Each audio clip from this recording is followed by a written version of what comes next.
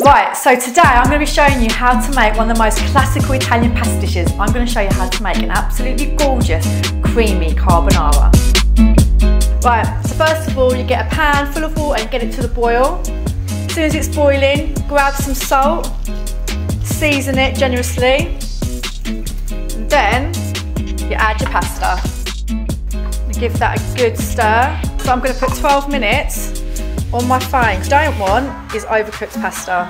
So while your pasta's cooking, you want to start cooking your pancetta. Cook that on a low heat. Next, we're going to make the sauce for the carbonara. So to do that, you crack 3 eggs, grated pecorino, a shed load black pepper. With a fork, you now just want to whisk all those lovely ingredients together. So what we're going to do while the pancetta is cooking is going to get a little bit of this pasta water. I'm going to add it to my egg, pecorino and pepper mixture, just to loosen up that sauce a little bit. The pasta is ready to drain, so I'm going to strain that off. Nice. Transfer the pasta over to where the pancetta is. What you don't want it to look like scrambled eggs. Whisk as fast as you can, or mix it in as quickly as possible.